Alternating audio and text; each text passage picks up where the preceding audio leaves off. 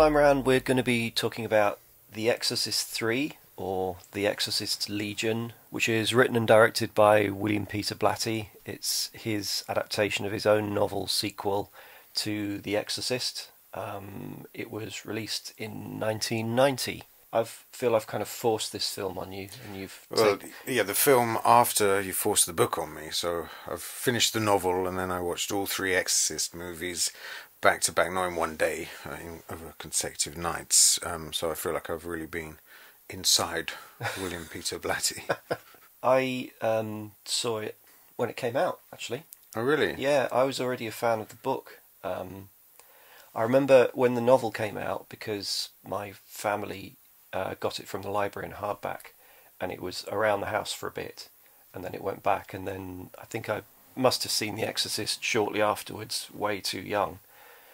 And then I was kind of curious about it in '89, I think. I went and got the same copy from the same library at the end of the road. Oh, okay. And read it then and loved it, and then just by fluke it was coming out as a feature film the following year. In those days there was no internet, and unless you bought magazines, film magazines regularly, you just didn't know. Sure. So I remember popping into Liverpool and looking at the magazines in a shop, waiting for the train back, and there's The Exorcist III. Oh, it's an adaptation of that. Oh, okay, right. Look forward to that.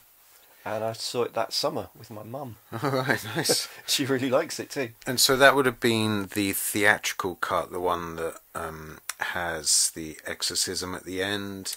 Yes. And features Jason Miller reprising the shell of Karras. Yeah, Patient X, the reanimated body of Damien Karras. In the book, it's called Sunshine, which doesn't resonate quite so threateningly.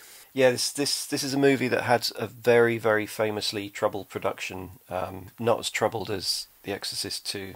The novel is it's one of my favourite novels. It's a very odd book though, and dramatically it wouldn't translate particularly well. No, not at all. I mean, it's basically a theological detective story, isn't it? Yeah, I mean, not even that. There's characters in the book who are missing from the film, which, is pretty standard, but one of them is on a really kind of significant journey to try and understand is that Dr. Amfortas? Yeah, that's it. Yeah. The afterlife, and this idea of if not a spirit world, because Kinderman is Jewish, so he doesn't believe in an afterlife, but they believe in spirits trapped between here and oblivion or something, don't they? So, I think everybody's kind of having these conversations about what it means to leave your body and move, or be trapped, in fact, in the kind of limbo space between here and what comes next. And a lot of those elements obviously have to be stripped away. I mean, you mentioned the Amfortas chapter. It's a that character is a surgeon whose girlfriend had died of leukemia. His young wife had died recently. He's just unable to process that trauma. But he himself has a brain tumour, which he's refusing to treat. Yeah.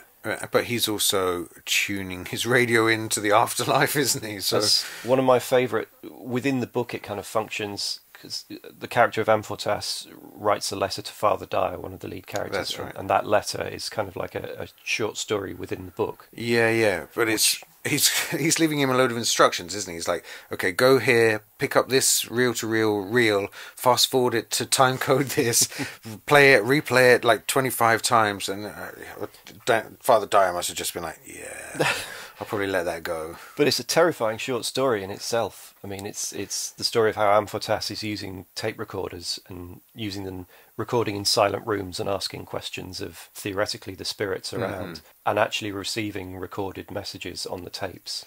Yeah, but not everyone can hear them either, and that's about your open-mindedness. For me, it's just I'll sometimes pick up the novel and just read that short story as a terrifying story at bedtime. Yeah, sure. Bedtime chiller. So a lot of the characters and themes and semi-abstract themes are just kind of stripped out of the screenplay. Yeah, I think it kind of struggles for that. And I mean, having watched like the longer version, or no, it's not longer, the director's cut, maybe it's something to do with him adapting his own work, but I feel like a lot of the points that he takes the time to really establish and question in the novel are bullet pointed in the film in quite abrupt scenes, and it very much feels like the film is just a companion piece to the novel. To the novel, yeah. The other thing that I missed that was stripped out was Kinderman's theory of the universe. Yeah, that's right. Yeah, it's a nice one. Yeah, it sort of holds together if you're looking for that kind of religious explanation for existence. Yeah.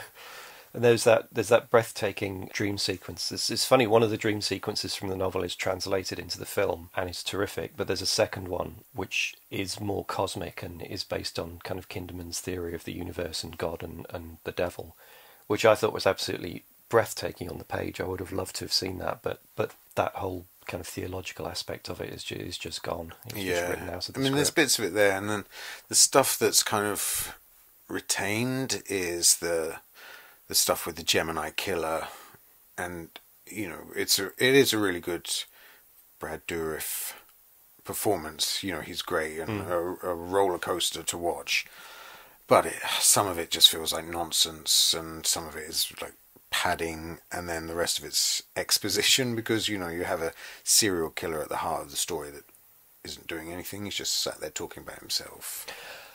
Well, let's talk about that later, because I found something quite interesting in that, watching it the other day again for this.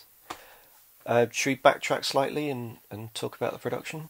For me, I've kind of had to go back and rewatch The Exorcist, and then I didn't want to jump into The Exorcist III without watching The Exorcist II. It felt like, I'd be doing the legacy a disservice or something.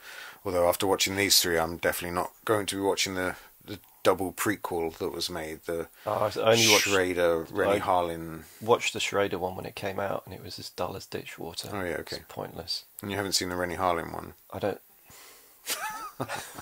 You're not a big Rennie Harlin fan? Not terribly, no. I don't really think he's suited to the material, can I put it that way? Oh yeah, okay. I like the Long Kiss Goodnight. Oh yeah, that's brilliant. Yeah. But that's more his theme, yeah. I would think. And have you watched the TV show? I watched one episode of it, and it was dull. I've heard that it went in an interesting direction, and it's supposed to be quite good, but the episode I watched didn't really make me want to watch anymore. Yeah, so I think after sitting through those three, I don't think I'll be looking at any more Exorcist stuff. Yeah. I think I've never been a huge fan of the original. I can see why it gets a lot of praise, but... Yeah, because you mentioned when we were talking about doing this, you said you'd rewatched it and you had some problems with it. Yeah, I'm interested because I absolutely adore it. Well, for me, and then it comes back to Blatty, really. He's a strict Roman Catholic. He even reported Georgetown University to the Pope for not following canon law. But he's a hypocrite as well, because he's been married 4 times. I don't want to say like some misogyny there, because who knows what each of these relationships was like. But then when you look at The Exorcist, it's a film about a woman who's divorced, who's put her career ahead of her family, whose husband isn't in the picture, and the only communication we see with the husband is this rant. She's ranting on the telephone, and so straight away we would be like, oh, why would he want to come home if that's what he's going to come home to? The only thing we see of him is the kind of shrine around the house, a couple of shrines around the house that Regan's put together. And so for me, the film seems to be saying that a woman who puts her career ahead of her family will be punished by God. That's a very extreme take on it. It just feels like it's really obvious, all the way through. He's punishing her. That she's the character that's really punished, because Regan is possessed. It's not like, and then she walks out of it. Yeah. And even at the end, where the exorcism's done and they're leaving Georgetown to go back to New York, we see Chris, the mother, come out. And she's kind of quite frosty with the priest, as if she's still like refusing to accept that this was a religious event. But we see Regan come up, and she's never met this priest before, but kisses him on the cheek as if to say, I'll come back to the fold. I find that really uncomfortable. Oh, that's interesting. I've never read it in that light at all. I kind of like Chris MacNeil, and I've never thought that she was... I don't think that she was putting her career ahead of family, because she and Regan's relationship is very loving and sweet, but we're looking at it from a modern point of view, and I think in the early 1970s, a woman who's out of the home all day. There's no husband around, and leaves the child in the care of a nanny and an alcoholic film director. Yeah. You know, that's would be seen as irresponsible in the eyes of the Catholic Church, probably even still now. Yeah, I guess. Oh, I hadn't looked at it that way. And then it just feels like the wrath of God falls down upon that family because of her decision.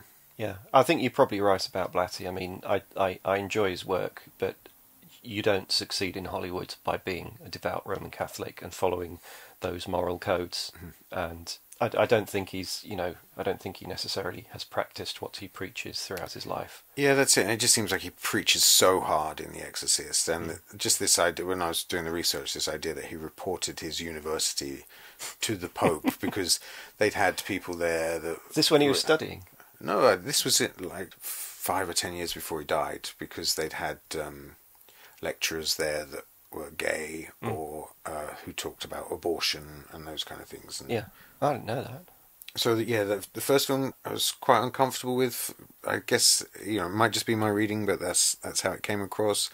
And the shocks, I think once you've seen it once, they're not so shocking, and it does feel a bit gratuitous. I really like Jason Miller. I really like Max von Sydow, Linda Blair. I think, in fact, the whole cast are fantastic.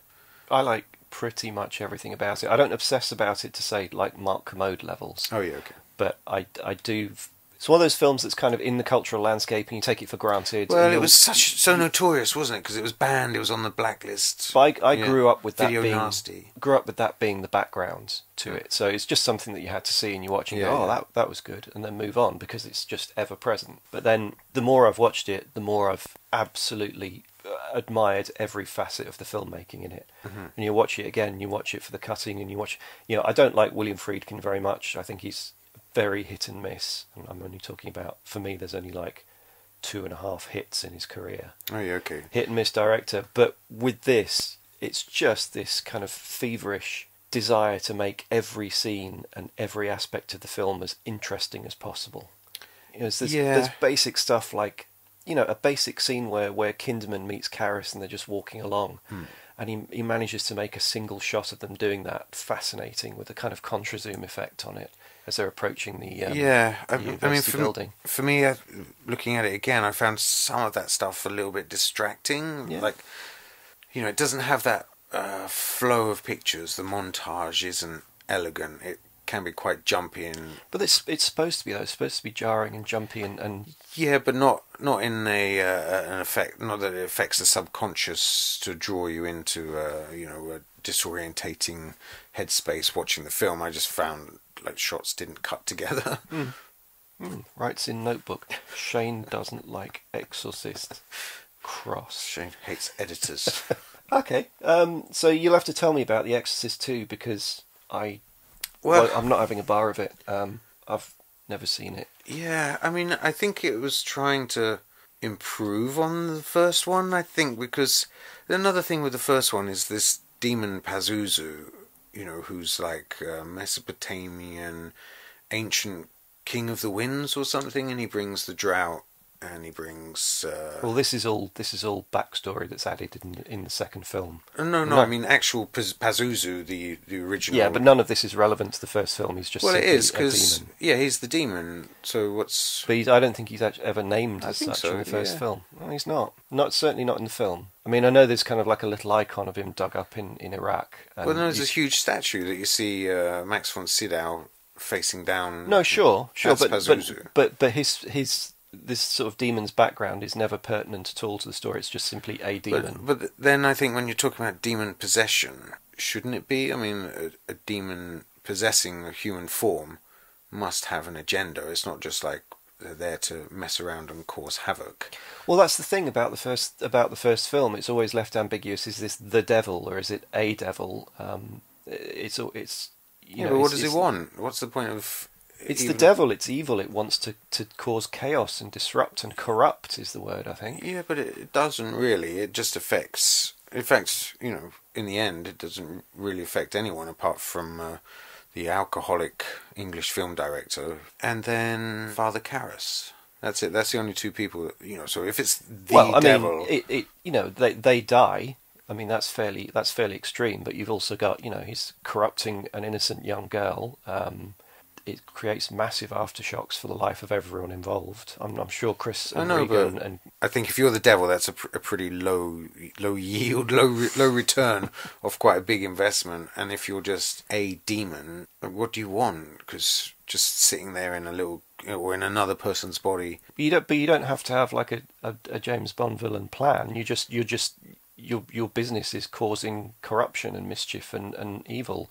You don't have to have Yeah, but then a goal. That's the thing. That's what organised. But then, like Pazuzu, the original god, brings drought and famine. You know, that's a kind of devilish thing to bring onto a population. Whereas just being sick, I just Well, being sick and near death and twisting your head around, and not taking your binds off because it would be too easy. I don't know. I just didn't buy it as a demonic possession. It just seemed the demon had no point. It was all about the other characters, and I think a demon going to that kind of effort is going to have a purpose. Okay, well, back to The Exorcist II. So The Exorcist II, just quickly, the people involved: John Borman, Ennio Morricone, James Earl Jones, Max von Sydow, Ned Beatty, Linda Blair. You have Louise Fletcher. Louise Fletcher, that's it. That's one I was trying to remember her name. A lot of talented people. And yet, And it's a pretty hokey movie. Some nice visual effects. You can feel like the ambition of it. I read somewhere that Scorsese really likes it because it talks about if you are inherently good, do you invite evil upon yourself by the very nature of your goodness? Which what they're suggesting is that Regan has some gift from God for healing the sick, and that's why the devil comes after her. this all sounds very much like the kind of bad world building that you get in bad sequels. It reminds me. Yeah. It reminds me of the direction that all movies go in when they become franchises. Like when Alien turns into Aliens, and suddenly you get, well, now they're all called xenomorphs, and they have this backstory, and the next film should cover this, and the next film should cover this. It's got a hint of the midi-chlorians about it, hasn't it? Yeah, exactly, and it all becomes very bloated based on a simple kind of effective, scary. Yeah, movie. I mean, it does get super confusing, but worse than that, it just gets boring as well. Saving Grace is beautiful pictures and some really nice mid-70s furniture in the background of all the shots, so you'll be bored to death watching a scene but admiring the lamp or something like that, or the tiling. It definitely has that kind of style to it, so you put it on mute and do some screen grabs for eBay. But yeah, so by the time I got to 3, I was pretty drained. Yeah, pretty exercised. It's funny that you should describe The Exorcist II as being kind of so wild and erratic and different in tone, because I've always thought of, well, I mean, like The Exorcist and The Ninth Configuration, Blatty's other movie, and Legion. Yeah. Well, actually, The Exorcist I've always thought is a kind of gussied up, very, very comforting old-fashioned film. The world it depicts is it's still very old-fashioned. There is a god and there is a devil. No matter how shocking the scenes are and how modern the filmmaking is. Yeah, sure. It's basically, it's kind of pre-Lovecraft horror. It's pre-science horror, where I think Blatty's original seed of inspiration for it was, if there's a devil, then that would prove that there's the existence of God. If there's demons, then there'd be angels. Well, I mean, we said it, didn't we? Like it feels very much that what Blatty's saying is that science doesn't have all the answers, but the Catholic faith does. So then Blatty picks up with his own sequel, Legion, and so it was a novel published in '83. Apparently, originally it was he and Friedkin kind of discussed the idea of doing a sequel, and obviously Warner Brothers were really, really, really keen to do a sequel. Blatty and Friedkin had talked about it, and they kind of had dinner together. Friedkin wasn't really interested in Blatty's idea at all, but they had been offered a lunch by an executive at Warner's who said, look, come to us with any idea you want, write it up, 8 to 12 page treatment, pitch it to me. Even if we don't like it, even if you're not happy, we'll pay you $500,000. All right. So Blatty and Friedkin sat down and discussed it. Friedkin wasn't interested in the story, but they both said, we can't miss a $500,000 lunch. Yeah. So they went along, and Blatty just sat back whilst Friedkin was pitching his own ideas, which were about, opening on scenes of mutilated cattle and stuff like that. Nothing came of the lunch, but they got paid. Blatty says he gave his money back. Well, he should have given it to the church, right? I'm interested to know what he did give to the church from his 39% profit share in The Exorcist. Wow, is that what he had? Yeah, he had a really good deal because he was the producer. He shepherded the whole thing through. Right. Yeah. Yeah, and so he wrote it as Legion, the novel. The basic synopsis is it's set. Well, the movie version is set 15 years after the events of The Exorcist. Lieutenant Kinderman, who was the character who was investigating the death of Burke Dennings in the first novel, and Father Dyer were both close friends of Damien Karras, the priest who died. This is a little bit of revisionism because in neither the original book, exactly. In the film, they just meet once. Yeah, that's it. Yeah, and in the third film, he's talking about he's my best friend. Yeah, they've known each other for years and were soulmates, best friends. Yeah, I mean, in the theatrical cut, it opens with George C. Scott stroking a picture of Damien's face in a photo and pining on the anniversary of his death. Yeah, so, along with Kinderman suddenly having a full head of hair, you have to accept that apparently they were best friends, and that's a bit of revisionism. Father Dyer, who knew Damien well, and Kinderman, who apparently knew Damien very well, are both mourning him on his anniversary. But there is also the first of a series of murders which seem to follow the pattern of a thinly disguised Zodiac killer called the Gemini Killer. So bizarre that. What a bizarre choice. Strange thing to transpose into the film. And especially because, it'd already been done in, like, Dirty Harry, and everybody knows the Zodiac Killer, and, it's... We should come back to this very shortly. Kinderman's investigation eventually leads him to the hospital in Georgetown, where he is introduced to a patient in the disturbed ward who looks exactly like Damien Karras, but seems to be hosting the spirit of the Gemini Killer, who is insisting that Kinderman make the recent killings public as Gemini killings. I think that's kind of all you need to know. Yeah, that's it. That's all you need to know. And if after that you've actually made it sound better than it is, but yeah, I think hearing that out loud, it just sounds like so ropey. I mean, there's some good moments in it, but I think I should just flag this up straight away. I wasn't blown away by them, to say the least. When I say them, I'm talking about both versions. I definitely think the theatrical cut is better. I do too. Yeah, the director's cut is...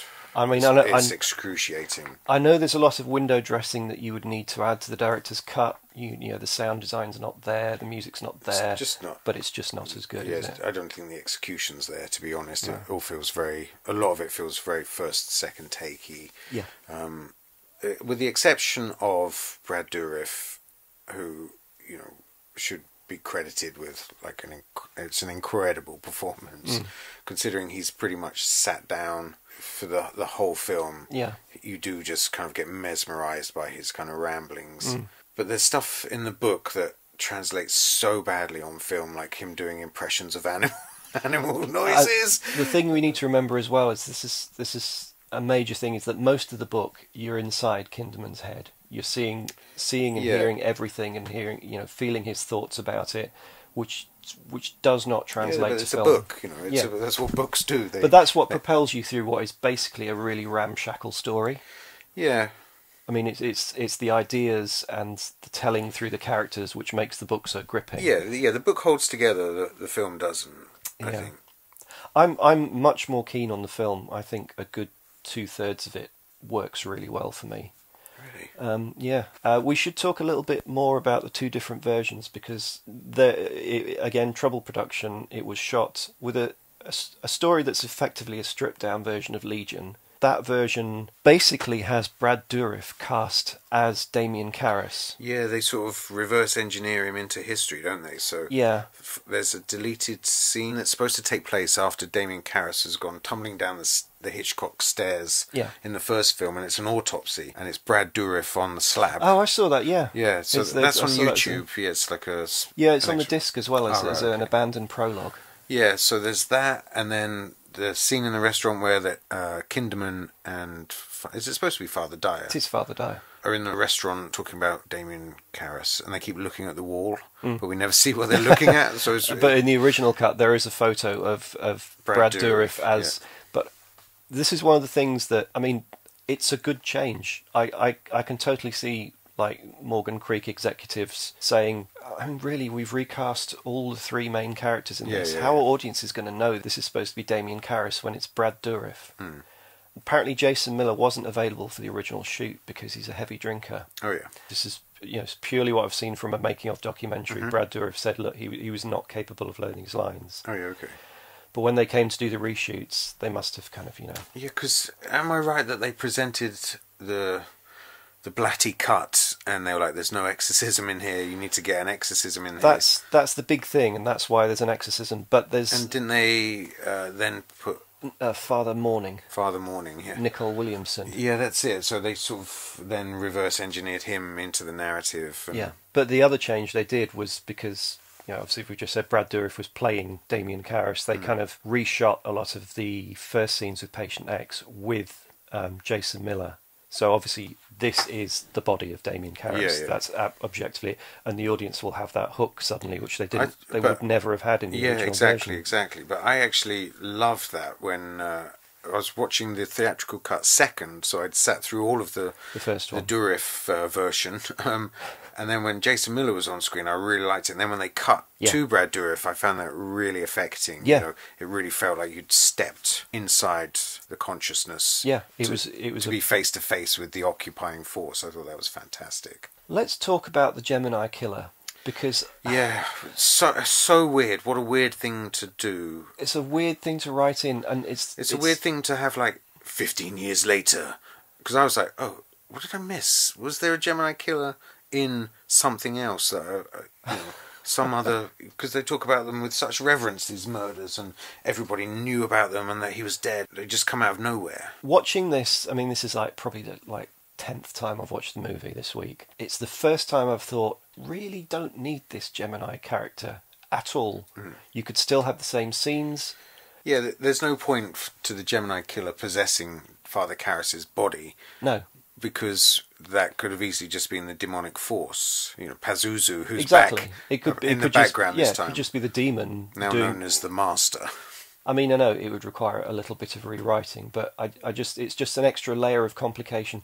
And especially when you have such clumsy exposition scenes of, George C. Scott explaining the backstory of the killer and everything. You need all that history then to get... You need to have this exposition halfway through the film, and it's so clumsy. Yeah, it's rubbish. Yeah. I mean, I don't know what the history is supposed to be. Is it that at the exact moment that Damien Karras left this mortal coil, the switch was thrown on the Gemini Killer, and then there was like a fuge, like a Lost Highway type thing, where Pazuzu stepped in and moved... Because that's what Gemini says. Well, this is the thing.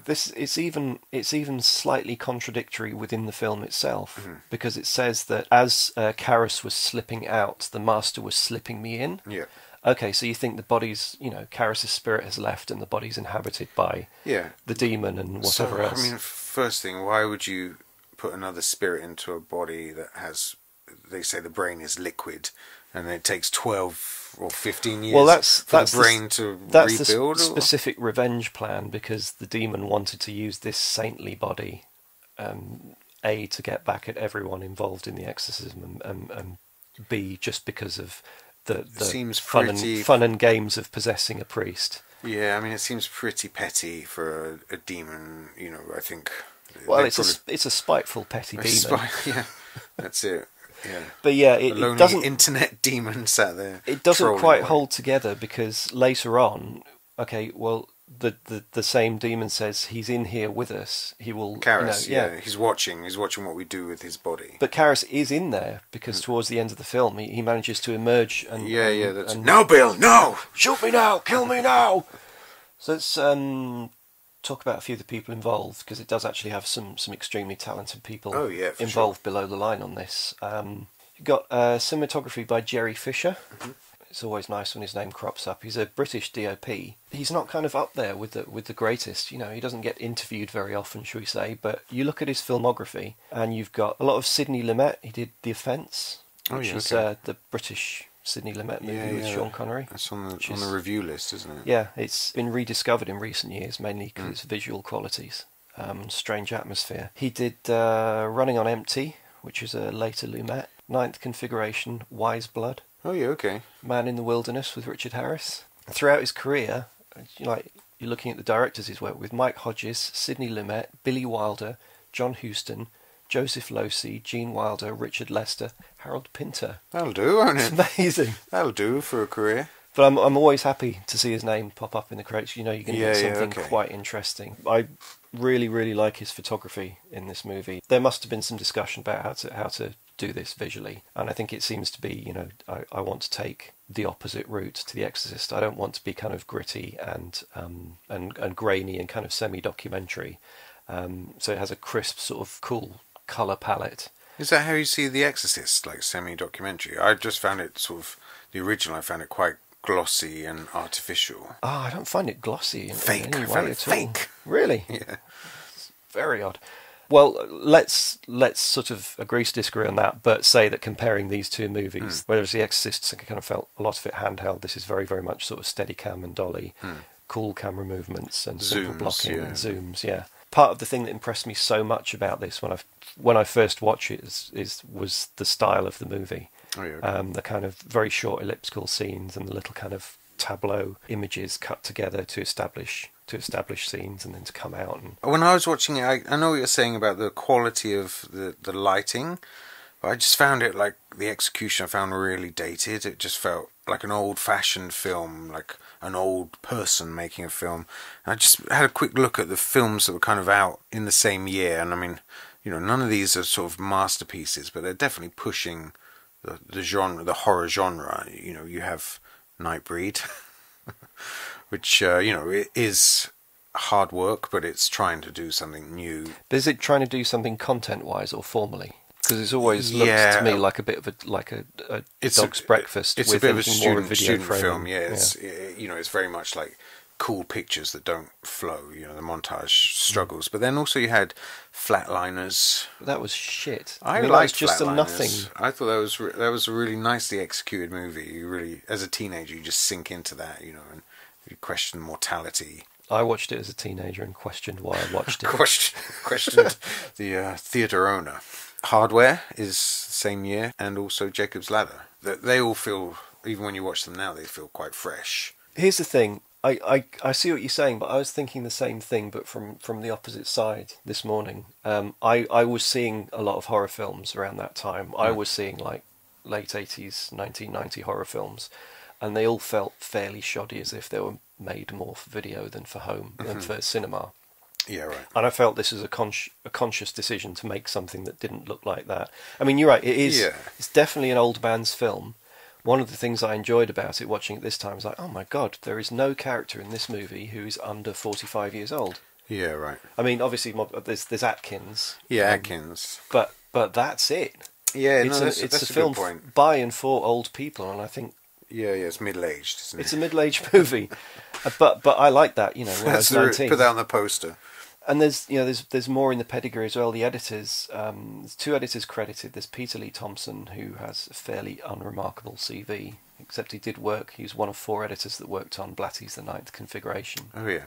But the other editor is Todd Ramsey, who was John Carpenter's editor for Escape from New York, The Thing, Star Trek: The Motion Picture. Classic. But I think his cutting on this is quite brilliant in places. But I think he's trying to make the best of shoddy technique, because I think Blatty's all over the place. And you know, one of the things that has made me really nervous is I've often said that The Ninth Configuration is one of my favourite films, but I haven't seen it in about 20 years, and now I'm scared to go back. It's not one of my favourite films. I think that one is a mess, and the fact that there's never been there is what's supposedly a definitive cut, but it's been hacked around so much, even up to the last minute for this cut.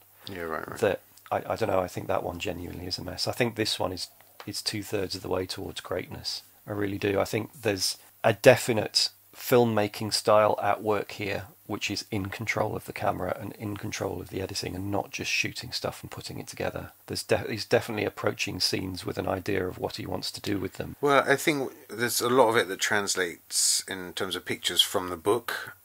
So he'll describe, the blood running through the between the pews in the church, for example. So it feels like he's kind of storyboarding in words. He has mapped it out in the book and mapped out some of the visuals, and you do get that. Like you talked about the dream sequence, I think that stuff is there, but I find the flow of images a little jarring. An obvious one for me was when Kinderman and Dyer go to the cinema, and they walk in, and they walk through the foyer, and he goes official police business and goes through, and then Dyer's following him, and then he's talking to him, and then he stops to turn around, and he's gone to the popcorn counter. Yeah, I just found all of that completely disorientating, and I don't feel that at all. I find a lot of the editing choices and a lot of kind of the construction of the scenes and the way they're shot and put together is very interesting and very kind of fresh.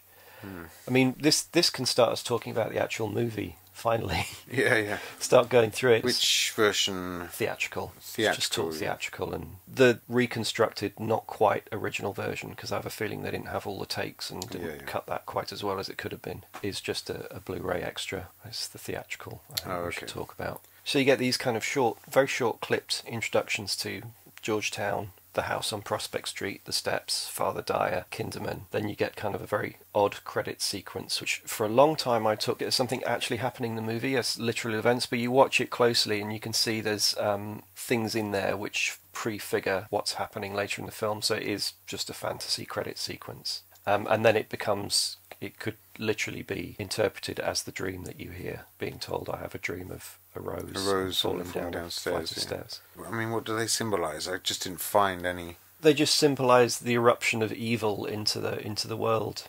With the doors bursting open and this force coming to the church and causing disorder. It's not happening on a literal level anywhere. Yeah, okay. And then you have a kind of slightly obvious cross-cutting between the sacred and the profane. You have Father Dyer taking mass. And it does introduce the way that people talk in this film. It's toned down a lot from the novel, but they have this kind of disconnected, slightly jokey arch banter, which sometimes tips over into ill temper. Yeah. And you do it quite a lot in this film. Yeah, I think that he's trying to present Kinderman as, this sort of cantankerous old man, isn't he? Quite spirited and, disarming. I love Kinderman, the character, in this, and I think George C. Scott is literally amazing in the role. But you get a scene with Dyer and Tim talking after the mass, where they're talking in exactly the same way. This is basically Blatty dialogue. I feel like Blatty's blagging it in his writing. I feel like it's a first draft of banter that he hasn't revised or. I don't think it's that. I think, if anything, Blatty refines his dialogue and refines it to the point where it just seems almost abstract. I'd go with it if you'd said it was kind of theatrical, because it kind of is. It's not naturalistic dialogue, and it's not supposed to be. But I mean, that's what it is throughout the film and throughout the book. Definitely. It's definitely that. Yeah, it just doesn't. It's neither authentic or theatrical enough to be interesting. It's just kind of it's fallen in the middle somewhere for me. The conversation in the restaurant is quite an important scene. They are talking about. Yeah, it's the anniversary of the. Yeah, and they're talking about Kinderman's thinking quite seriously about what is there a God in this universe? If so, why invent all these horrors in the world? And Dyer is trying to console him, say, we're spirits, we live forever. Yeah. It'll all come clear at the end of time.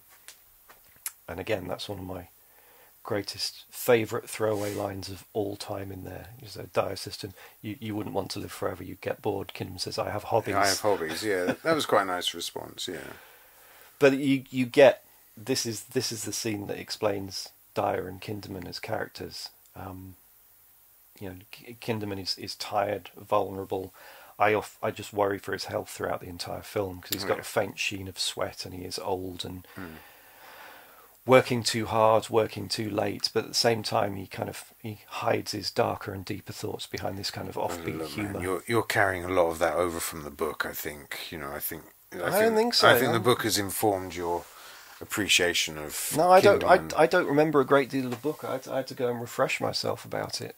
It's Because in the book he comes across as wise soul-searching old granddad type character. In the film, I think it's too brief an appearance I don't know. to get that at this point. I think they're different characters in film and book. I don't see the same character in the film because it's impossible to do that.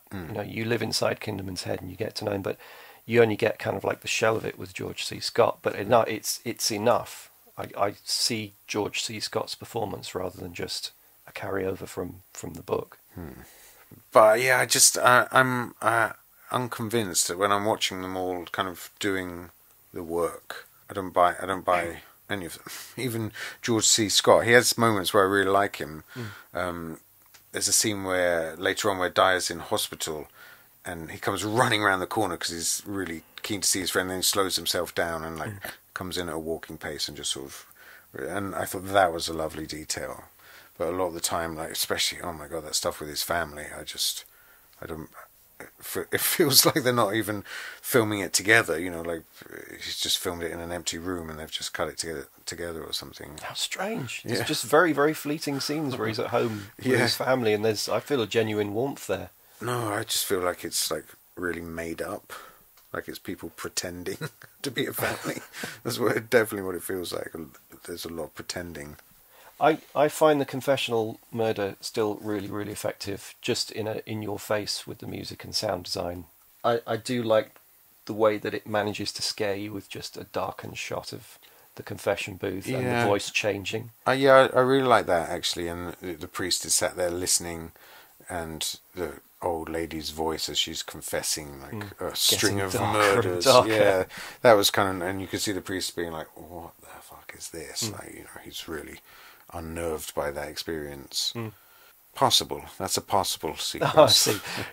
I did like, the blood seeping. Yeah, and the absolute shock effect music as well. It's just kind of like a blast of chaotic music over there. So this is obscene. Yeah, and I guess a clever cut where you hear the scream, which sounds like it's too quick to be straight after the murder, and then you see the old lady walking out and somebody else screaming, and that's a deftly handled. I guess the technique works there. Just about gets away with it. Praise to the editor. So the next major scene, I think, is Kinderman's dream. Kinderman's dream. So it's such a strange scene, and it's so earnest as well. It's this is a real cards on the table. This is what I think happens. You have so many things packed into this short scene, which are basically his theology for the whole film and for the book. You have that scene of the old woman trying to communicate. And that's it. The living are deaf to us and that sort of thing. And then you have real people from the story who are in limbo, and it kind of the dream starts to get darker as you realise that it's not just a dream. It has some bearing on the story, and it's woven into it. It also has Samuel L. Jackson. Samuel L. Jackson with his voice dubbed by someone else. And one of the Chippendales. Is it Fabio? Fabio, yeah. I don't know who that is, but apparently I know his face in it, but I don't know. And I do think that the switch at the end, where the penny drops and you realise something terrible's about to happen. Kinderman sees Diane and says, I wonder if we're both dreaming this. It's no, Bill, I'm not dreaming. Yeah. That's just dazzlingly good. Yeah, he's just arrived, basically, hasn't he? He's fresh off the limbo boat, waiting to be processed. So that's happened while he's asleep. While he's asleep. It's something terrible has happened in real life whilst this dream's going on. And then this middle section of the film is, for me, what makes it outstanding. I know it tails off in places, but so I'm about to go into raptures about the whole scene where Kinderman is taken to see Dyer's body. I just think the pacing of that, and when you talk about what was going on in horror films at the time, and the confidence to play it so quietly, I think everything pretty much comes together perfectly in that scene. The sort of quiet, deferential respect that his colleagues pay him, because you kind of get a point that lovely opening sequence, through as he walks into the hospital and into the room, and everyone everyone realizes the gravity of the situation and what it means to him personally, and there's just kind of this respectful nod, I'm going to stay well out of your way Yeah, and yeah. allow you to deal with this. And I think Scott's performance in this of just about holding back the pain, I think is astonishing to me. Yeah, yeah, it's really good. But there's little touches as well, you know, where he's examining the body, and then you take time to just kind of look around a few details in the room, and then it starts raining. Outside, you get the rain against the window to colour the mood. It's a shame at the very end when you do the reveal of the writing on the wall that you have to get one of those noises on it, because it kind of breaks the mood for me. But I just think it's the centre point of the film for me. That. Did you enjoy it? I didn't not enjoy it. I do think he's really good in it, and I like the sort of cold horror of it. You know, when they're trying to work out how does somebody drain all of this blood and keep it clean. You know, why even do that? It's such an elaborate thing to do to a body post murder, or even during when he's still alive. Maybe I'm not sure what the sequence Theoretically, is. he's supposed to be still alive. Yeah. Yeah. So yeah. I take the cold chill of that one. And then we have one of my other favourite scenes, certainly in terms of acting, where Dr. Friedman, the hospital administrator, is kicking off and shouting and screaming about. It's a fun scene. He's really. But it's like talking about treating it like a war zone, isn't it? Yeah. And the tension mounts and mounts throughout the scene, and then you get a fabulous. They're all in a small office with a window out into the main corridor, and you can just see Kinderman looking out, and the reflection in the window is Dyer's body being wheeled out. Oh yeah. You realise, this is the day that Kinderman's best friend has been killed. Yeah, yeah. For me, astonishing bit of acting where Kinderman just said, "Will you shut your mouth?" And you realise, okay, that rage is really cathartic, and you're watching and think, oh yeah, you shut him up, and then you realise how torn up he is, and it just destroys me every time I see that scene. I just, and it's unfortunate that the scene then goes into a massive bit of exposition about what the Gemini kill was, because we've only, we've been talking about it. We know the book and we know the movie, but as watching the movie fresh, you've had these hints of something. And I mean, you've got 3 deaths at this point. You really don't know what's going on, and this is the point where you try and get some clarity, and it comes in the form of a lengthy exposition scene about murders that happened 15 years ago, and it's a little bit. Don't feature in any other movie, or this is your point of discovery for all of this information. Yeah. He's talking about the Gemini killer and his modus operandi, and how it's always the letter K in the name. There's so much crammed in, and there's stuff that's retained from the novel that doesn't even need to be there. The thing about wanting to shame his father, who was a preacher. Yeah. So, in the novel, that's a key factor because it's the death of the preacher that ends the story. Yeah, exactly. It's got no bearing on the film whatsoever, but it's still crammed in.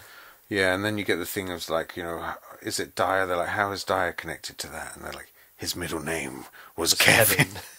And it's like, oh my God. Yeah. Was it? Next up is a scene which I suffered through. I think if I ever watch the film again, which I undoubtedly will, I'm just going to skip this scene. Kinderman goes to see Father Healy, who's the head of that diocese, case. Isn't it? Diocese. Goes to talk to him about the case. The actual opening of this scene is fine, the exchanging the information, talking about the case. But then for some reason, and in both cuts it does this, it goes into this long, meandering, spooky, haunted house where everything that's spooky about it is something we've seen before. Yeah, yeah. Or something that's completely... There's a statue of the Joker. I don't understand that at all. No, that's bonkers. And then, so basically he gets creeped out, doesn't he? And there's a noise in the background, so he just leaves... Well, they replay the clock stopping, yeah, which suggested, in the first movie, suggested a presence in the room. And then the conversation takes a lull and they look around. Yeah, then Kinderman just goes to investigate and... Yeah, there's bits of paper lift off there, and doors close slightly by themselves, and you see, a whispered voice going, I don't know, something like, "Priestess, what time's the next bus?" And Kinderman wanders out, and the lights are flickering, and all right, well, we understand, we've seen the movie, there's a demon, but it just leads nowhere. It leads to a girl come running up to him, bump into him, and say, "Oh, sorry, I'm just on my way out." And it takes so long to get there. He's standing there with lights flickering, and just in, admittedly, it's a fairly spooky old church building, but it's not spooky. I just thought as well, she seems in remarkably good spirits considering 2 priests have been murdered and she works at the diocese. And then, that's the jump scare that we've been waiting for. You know, your false jump scare. Somebody jumps into frame, runs down the stairs, and then, but then Kinderman wanders back to sit down with Healy again, and they continue the conversation. And I'm desperately, scissors in my hands, wanting to cut out that whole middle section and just trim down the scene with Kinderman and Healy. It really, really sinks that section of the film for me. Yeah, yeah. And around here we've been introduced, in the theatrical cut, we've been introduced to Father Morning, who... He exorcised a demon, that's all we know. Oh, okay. And it turned his hair white. Turned his hair white overnight. So that he bore a slight resemblance to Max von Sydow. So you got Nicole Williamson kind of wasted here as Father Morning. Yeah, it's a weird... It's a weird bit of casting. Yeah, and they talk about him as, you know, part of a reshoot, and then we kind of go and sit with him in his chambers, or the window opens and shuts. And this leads us into one of the kind of big meat and potatoes scenes of the movie, which is the first conversation between Kinderman and Patient X. Yeah. Go for it. I do like these kind of actorly scenes. I think George C. Scott is good in this, you know, as he's trying to process all of this information and make sense of it and grasp concepts that are maybe outside of his faith. And but it's just a pleasure to watch Brad Dourif work in these scenes, you know. And Jason Miller, I think he's really good. For somebody who is written off for being incapable, I think his performance is absolutely incredible. Yeah, it's really good. Yeah, it's definitely possessed. It's funny, everyone I've spoken to about this, you would immediately sort of have the knee-jerk reaction. You think that a lot of people might find these scenes boring, but I've never met anyone who's complained about them, who's seen the film. No, I think that they're one of the pleasures of this film is to just, you know, it's not even George C. Scott, to be honest. It's just watching Brad Dourif do his Dourif. And the actual kind of set and lighting is absolutely theatrically basic. It's a darkened room with two kind of unlikely shafts of light from a window illuminating the characters perfectly. So that's stripped down. There is quite a lot of nice background stuff going on just to keep you on edge. It's not in the original cut because I don't think the sound was finished for that. But in the theatrical cut, there's some very careful pitch shifting of Brad Dourif's voice. It kind of goes down, down, and then suddenly cuts to him in a higher register. And it kind of quite hypnotic effect. It's very, very carefully done. Yeah, I like those moments where he just sort of drops it down. Yeah, he's definitely in control of that, isn't he? I could have done without the animal impressions. Yeah, I like the comic effect of it. I like the fact that the demon character's showing off and being theatrical and knows it. You know, he kind of referred to, I do that quite well, don't you think? The master taught me. Yeah. I'll tell you what's interesting. In The Exorcist, Father Merrin says to Father Karras, don't talk to the demon, don't get engaged in conversation. It will mix lies and the truth to confuse you. This demon speaks the absolute truth all the way through. You're right. It does not lie. Everything it says is fact, which I thought was quite odd, laying out for the audience and for Kinderman exactly what's been going on. It's weird, there isn't any mystery, this is what's been happening, and I know it's difficult for Kinderman to grasp. Well, that's it, that's where the challenge is supposed to be, is a man whose faith doesn't allow for this to be true. Yeah, or whose rational approach to the world. And he has to find a way to accept this truth. That's what it's, you know. But now we get to move on to perhaps the most famous scene in the film. Yeah, and thank God I hadn't done any research on the frights or something because this one I was annoyed at first because it's quite a long scene, and then there's the fake scare where she goes into the room and the doctor is like, "Why the hell you keep waking me up? I'm on a bloody shift," and you keep seeing characters coming in and out, the cops in the background, you know. And then there's that beautiful moment where it's almost completely clear on the ward. She checks a door, closes it, steps away from the door, and as she walks away, this figure just comes bolting out from the side in a long, flowing white with gown. A sheet over. Yeah, and these giant kind of shears, surgical shears. Surgical shears that we'd seen previously in an autopsy sequence. Crash, zoom in, and then a cut out. Yeah, and then the noise in the sound is great too. I mean, big problem for me with the scene is if the killer chops off her head there, why is the autopsy or the investigation, why does that take place in the hospital room off the main corridor when it should be blood sprayed all over, arterial blood sprayed all over the reception desk. Details. But it's a good scare, it definitely got me like in, and by this point I was pretty much out of the movie, so to still get me like, whoa, mama. Yeah, that worked like crazy in the cinema. Yeah, I can imagine, yeah. When you watch it again, if you watch it a second time, you can see how well choreographed all the events are. Yeah, totally. And when you watch it again, you think, no, you see, like, one of the cop comes in and takes over and goes off, and then the other one goes off, he's, like, called away to do something. Yeah. And you're like, no, don't go. It's really nicely choreographed for maximum effect. And so I was obviously referring back to the book while I was watching that sequence, because there's a question later on that Kinderman has in the book, and at any point was access to this door left unguarded. So when you see characters moving in and out, I'm like, oh, is this the point when there's nobody? So I was thinking about that as this figure comes out from... Yeah, and it was a big shock. Old school shock, definitely. Like, whoa! It's really nice to see as well, because you think, obviously, when you're watching a movie, you see something and it just is what it is, and you think, right, well, that's what they intended. On the Blu-ray, there's lots of deleted footage and outtakes and stuff, and they actually covered this really heavily. Oh, okay. There's loads of different angles of the figure, from below, close up, and tracking shots and all sorts, and it was clearly like an editorial decision just to play most of it out in the master, because that's it. Well, I think the editor deserves a lot of credit on this. I think so too. So we have a couple of short scenes. I mean, as you described it in your notes, it's a dead nurse and a dead doctor. Yeah, pretty much. And then we have the second conversation, which is the next big scene.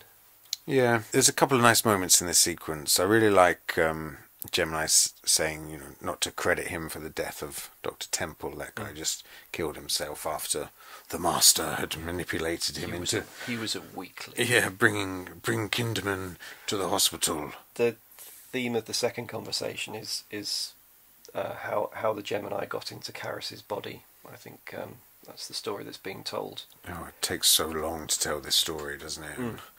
My main memory of the conversations is kind of shot front on, but there's a really nice shot which takes up the second half of this conversation, which is more of a 3/4, and Durif looks so demonic and so calculating and evil from that angle. Yeah. It really, really stood out to me this time around. And then it starts to get a bit third acty, where things have to start to escalate. Yeah. And, Kinderman's still questioning him, isn't he? He's like, how do I believe that you're the Gemini killer? And he's like, well, I guess I'll have to show you, Bill, I'll have to bring you to the dance. And Kinderman has still not put the pieces together in the same way that the audience has. He's wandering around. Talking about the proxies and... Yeah, he's wandering around, the Gemini's told him old friends help him, old friends, and that's starting to sink in. He goes to see the catatonics and the dementia patients in the ward, and you do get that extremely creepy shot of Mrs. Clelia on the ceiling. Yeah, that's really nice. I mean, it's really well done, that little sequence, even when she sort of looks over her shoulder at him. I mean, again, you talk about the logic. It's like, where's she going? Like, what's happening? What's the point of that? Because what we see is a door opening and somebody looking out at Bill, and then the door closes. But she comes from a completely different direction. Whoever's busy in there, because we later find out that a nurse has been knocked unconscious or killed. Her uniform stolen. But it's not this old bird that's up on the ceiling. So what's happened there? It makes no logical sense. No. I personally think it was kind of written in to be the equivalent of the spider walk from The Exorcist. Yeah, okay. I think it works a lot better. It's another of those shots that everyone remembers. Yeah. I mean, it's a fantastic sequence. Yeah, and it's really nice. For 1990, it's a really well done effect. It's still, you can't see the compositing or anything. It's just seamless super. shot. I wonder how optical it is, because it's totally convincing. Kinderman realises that there is a threat to his family. But he also has a K in his name, which is the modus operandi of and Gemini. He realises that the invitation to a dance is talking about his daughter Julie, who's a dancer. So there's a breakneck drive through Georgetown. It's A to B in the fastest possible way. They really hammer through the streets, don't they? And they're cross-cutting with quite a clever bit of sort of Terminator voice misdirection. The nurse is called up using Kinderman's voice. Oh, yeah. Saying that a nurse will be arriving with a package, whereas Kinderman's on... You cut to Kinderman on the phone trying to get through, getting the busy turn, and realise that. So he drives across there in a panic, and he gets in, and I think the sequence, as a sequence, works really well. I think it's an improvement on the novel, because in the novel all this happens, and then Kinderman arrives there, and it's a real anticlimax, isn't it? It really doesn't end a narrative at all in the novel. It's just kind of like you've got this ghost in the machine thing of the father being somewhere, and you get a couple of... You do see the father in the book. Well, that's the thing. He's working in a soup kitchen, isn't he? And the idea is that he's an evangelist that was actually like a really nasty bastard at home, and treated his children terribly, and But he's reformed, and he is actually working in a soup kitchen. And he's thinking about preaching again. Yeah. But the Gemini killer's agenda was always to continually shame his father because of the neglect that the children that led to the death of his brother. So. But it's clumsily written into the novel. The Gemini's father is used as the means to finish the story. Yep. In the book, which is incredibly poor. For things just anticlimax. For the Gemini's father to have a heart attack at the very moment off screen, when Kinderman's family are in danger, and for that to finish the story is appallingly bad. And I think Blatty realised that and tried to make things more exciting. And it's an exciting scene. I like it. Yeah, it's kind of unexpected. And the nice thing, having read the book, I was like, oh, this is it then. This is that dead end scene. Yeah. I still find it very, very tense and exciting. I still really like, even though it's an odd way of filming it, the shot of the head being dragged out of the path of the shears. Yeah, what is it, like stop motion or something? I think it's overcranked. No, undercranked. And then they're doing everything in slow motion, so that it appears faster, but has that kind of weird, unreal judderiness. Yeah. It's a very strange way to do it, but it's really effective for the moment. And I do think that the demonic roar of the nurse as she kind of falls to the floor is quite terrifying. Yeah, that's cool. Yeah, she's on a board or something, isn't she? Just been laid back. But also you get that brilliant line where he does say, "Oh, you've worked it all out. Catatonics are easy to possess." Yeah, I thought that's a really nice moment. But why is Gemini able to possess other people? It's not made explicit, but when the Gemini says that the master slipped me in, I get the feeling that it's the demon moving him around from body to body, providing him with that power. The puppet master. Yeah, exactly. Okay. Actually, now is the time to discuss that very concept in the film. In 1983, I think the idea of a serial killer moving from body to kill people was fairly fresh. But by 1990, and certainly throughout the 90s, it was an idea that came up again and again and again. Right. Like in 88, you've got The Hidden. Yeah. 89, you've got Twin Peaks. Oh, I love The Hidden. That's such a good movie. It's a good B-movie. Yeah, that's really good. You've got the same concept in Twin Peaks with Bob moving from host to host. Yeah. You've got it in this movie. I'm sure there was a couple of others in the 90s.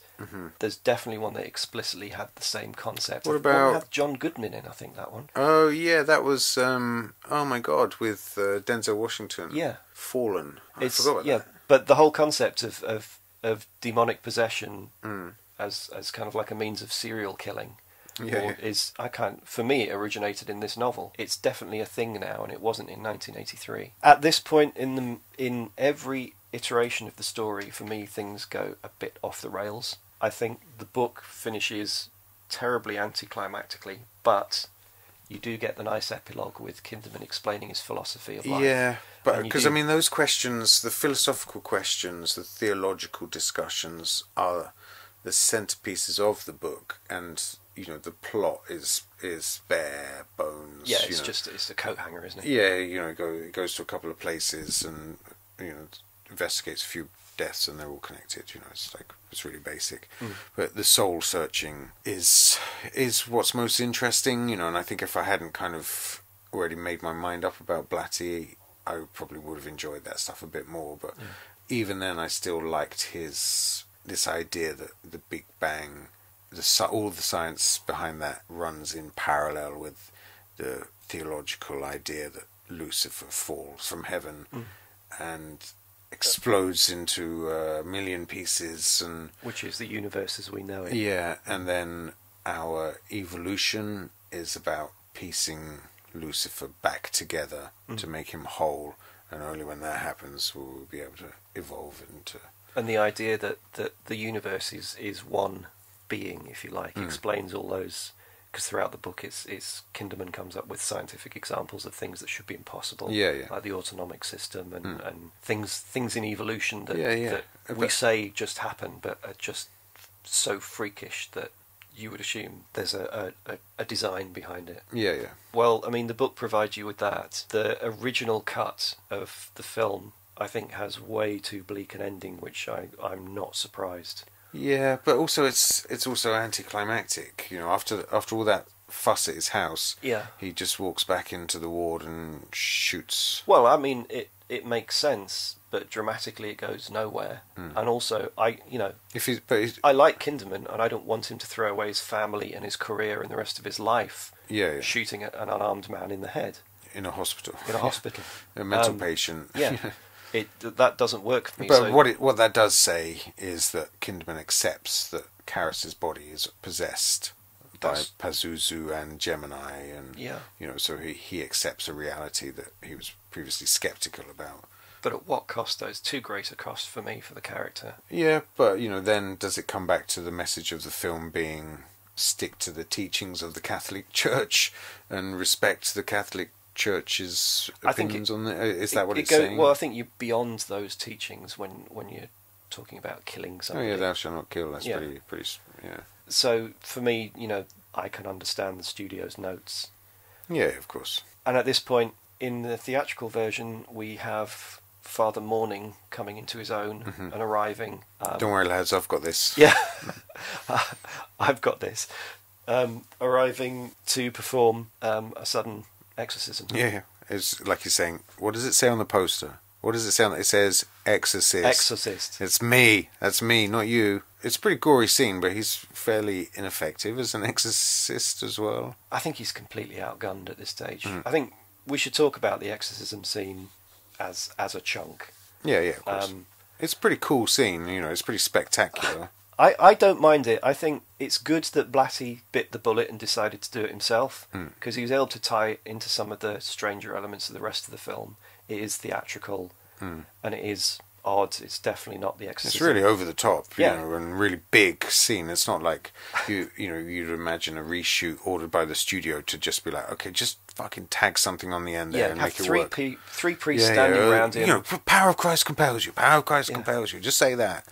It really does go great guns to do something visually got crazy lighting, spectacular, snakes and flames and flesh peeling and a brilliant lightning moment for George C. Scott when he's pinned up against the wall by Pazuzu, and he's screaming and shouting about what he believes in and how much he's accepting these mad visions and hallucinations and the presence of evil in the world and demons. And he does really well considering how much he hated the material. I read an interview this morning with Brad Dourif talking about the two different versions. Very, very brief interview. And he said he and George C. Scott were watching them filming that stuff, and George C. Scott said, if Madonna doesn't come on and do a song, people are going to be very disappointed.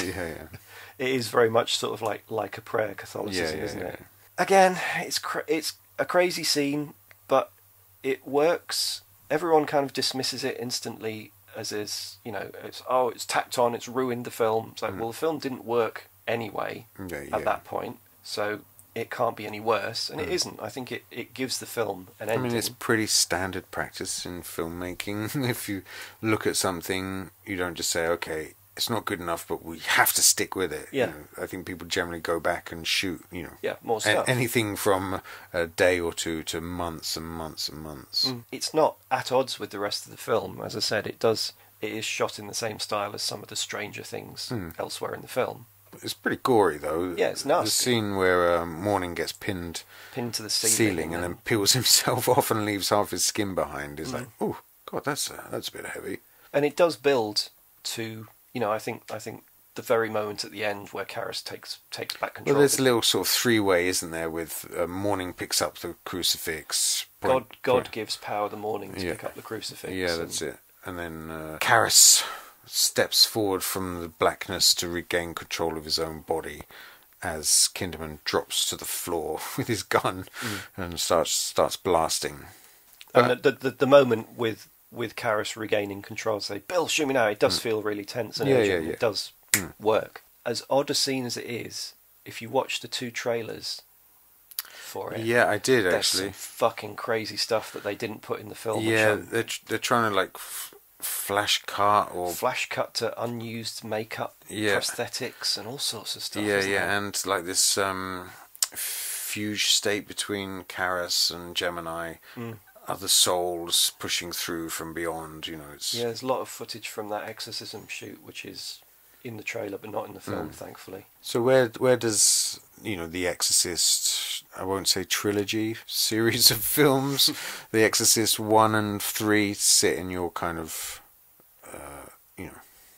if you're looking at horror? Well, I mean, I would never, as much as I like it, I would never make any massive claims for the Exorcist 3. It's, what's that phrase? A curate's egg. It's a very odd thing, full of interesting stuff, but not necessarily as a whole particularly saleable. Not something I would recommend to everyone. Yeah, sure.